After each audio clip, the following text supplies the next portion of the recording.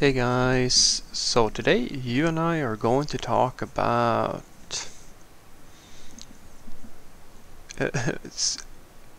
core skills. Yeah, so let's get into it. So the question in question was posted on an old video of mine where I'm assuming that I mentioned the term core skills. Hi Frederick, thanks for the video. I have a follow-up question. I'm a backend developer with less than 2 years experience, and question number one is, what are these core skills? It just keeps on changing with the role experience in the company. 1 year ago I was expected to be able to code a well scoped out problem. Now I have to do the scoping and enable new members, sometimes more experienced dev, to be able to code that solution. Yes, okay, so there's a second question here as well. Okay. So core skills, first and foremost, well, it basically comes down to you knowing how to work in the mainstream professional way that is expected by most companies.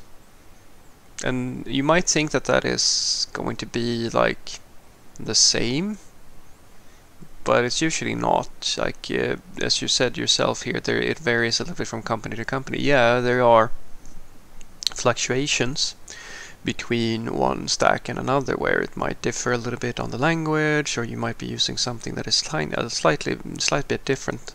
My favorite example of this, sort of when you really see the differences in, do you actually know what you're doing, or do you know something, or are you not as educated as you might need to be in order to handle these sort of fluctuations?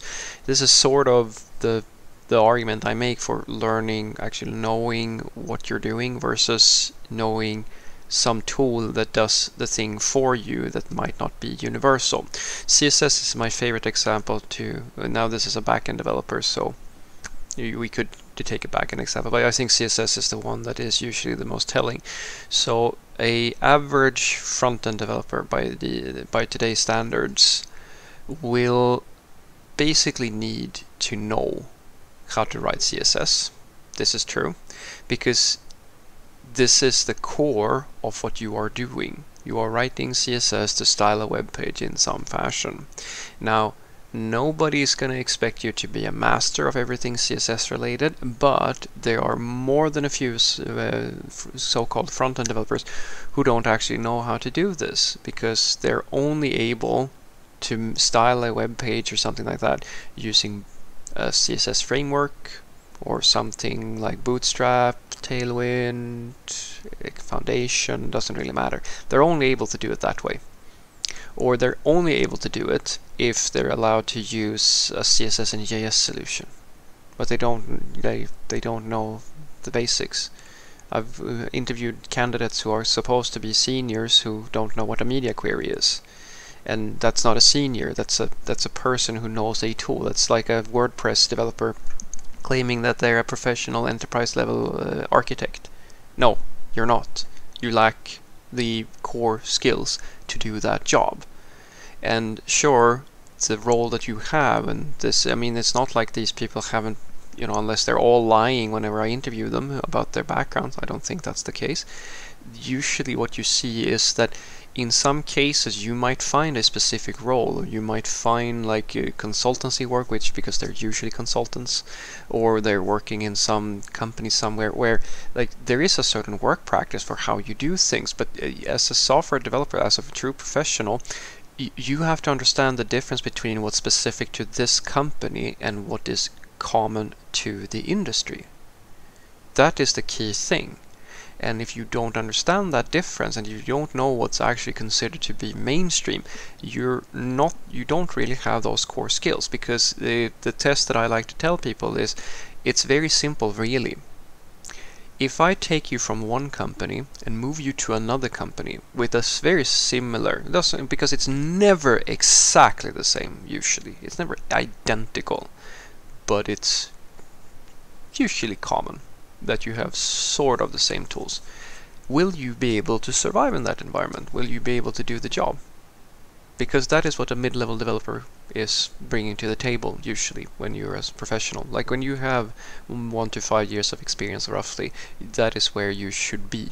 You should be in a position where I, as an employer, will be able to tell that, yeah, if I give you a job here, I'm not going to have to train you from scratch.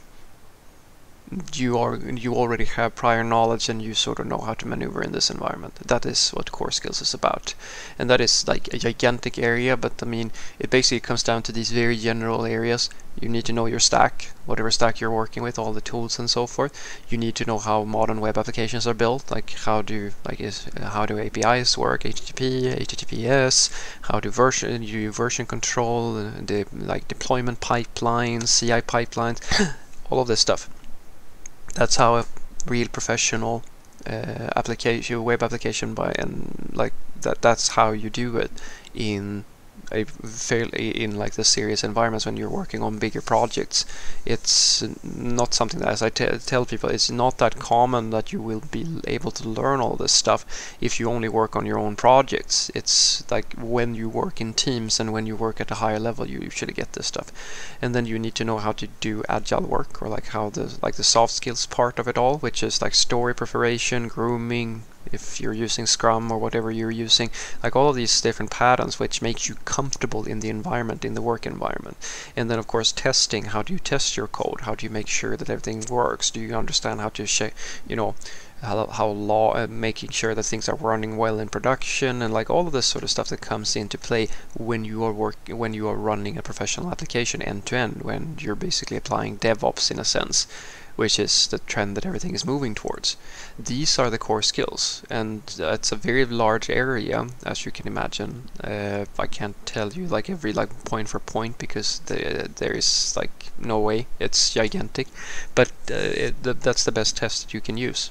Can you work in more than one company? Can you jump around in? Do you have a 50-50 hiring rate, or do you have 80-20, or do you have 20-80? Like if you're more often getting like people to recognize you as someone who knows whatever you're doing, then well, you're basically in a situation where then you have those core skills. You don't have to be a senior to be able to like get more, if you apply for a job, if they are on average giving you offers, that's you basically in a pretty good position. Then you have those core skills, because you can at the very least get your foot in the door. That's my argument. The second question was, how do I know if it's time to switch companies? A senior explained to me that one should strive for 2 out of 3 things, namely learning, salary, and work-life balance. Well, yeah, I would say that your coworker is pretty right about that one. All 3 are ideal if that's possible, but usually I say to people it really is down to you if you're going to switch jobs or not, because it comes down to a personal choice that you have to make, which is when do you feel that you are lacking something that is important to you. So I usually try to ask myself if I'm developing, am I learning things, am I becoming better, am I increasing my value, or am I like somehow being fulfilled that way. And if I'm not, I might consider a different position. But some people think that salary is very important, for example. It really comes down to your own comfort level, and that's where those core skills comes in, because if you have those core skills, then you can basically spit in the air and get work wherever you want. It does, because as I've said before, guys, a solid junior is I'm not as of course as seniors are always in highest demand, but like you don't get core skills you can acquire when you're a junior developer, just as you're a mid-level. Like that's when you're a mid-level developer, you're basically at that sweet spot where like you can work in any environment, so you don't have to like worry that takes forever to get. It takes a little while, maybe a few years usually, before you feel that comfort level at the very least, or that you can do these things. But once you're in that position, you can be a little bit picky. So if you don't feel that if you feel stressed all the time, for example, and that is causing you, like I like to think of it as a scale, if you spend more time feeling bad at work than you feel either nothing or feeling pretty good about yourself, then it's probably a good time for you to start thinking about, is there something else is something that I can do about this situation. So what I want you to take away from this is that core skills are basically the skills that are necessary in order for you to do the job, regardless of basically whatever company you go to. This is not as common as you might think, guys. I interview and I hire quite a lot of different people for different positions at this point, even though I still do most of the coding as well. And I can tell you that it's more than a few software developers that they really only get work because either the companies don't really know what they're hiring, or they're just able to get consultancy gigs or so forth, where the hiring process is a little bit spotty. But the people who really have the core skills down, they usually always are. They're always an opportunity for them, because when you talk to them, you hear all right, they know their stack. They know how to build application, like how all the normal stuff works when you ship the code from your laptop out into production, how you work in an agile environment with a team or something like that, and they know how to do testing, unit testing, end-to-end testing, like all this sort of stuff. These are the basic, these are the standard practices that practically every serious IT company is going to expect from you. When it's not that case, it's usually a deviation from the norm. And then when it comes to when it's time to move on, usually it comes down to you and what you value. A good thing to, or as was mentioned, learning, salary, and work-life balance. These are three very good areas to focus on. And ideally, you should try to find a place where you feel satisfied with all of these, if at all possible. But at the very least, I like to suggest to people that every 6 months or something like that, you should ask yourself, am I content with my current position? Is there something that I would like to change? Do I feel like there's a stronger urge now to go and take a look at something else? And then maybe you take a few interviews, or just see what's out there, because it's usually the biggest tell is how much mental time do you spend on thinking about your choices. If you have a choice that you feel, or rather you feel that your salary isn't high enough, or you're not really evolving, or you feel stagnant or something like that, and that is taking up significant time of your mental resources, is probably a good time to at the very least think about seeing if there's something that might fit better. Have a great day.